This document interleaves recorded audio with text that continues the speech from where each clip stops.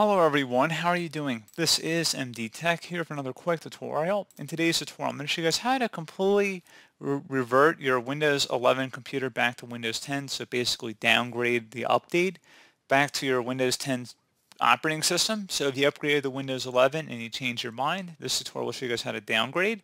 Please keep in mind that unless you have a backup on an external media drive or some sort of DVD backed up of your system image, you only have 10 days from upgrading to Windows 11 before you can actually revert it back.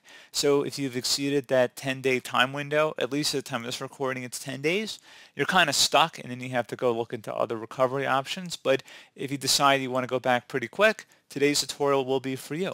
So the first thing you want to do is open up the Start menu, type in System. Underneath Apps, go ahead and select Settings. You can also search for Settings as well.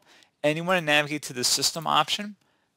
Again, if you don't see it here, you might have to click the three horizontal lines and then select System.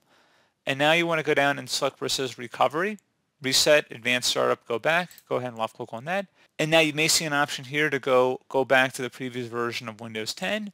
Alternatively, you may have to select Reset PC button.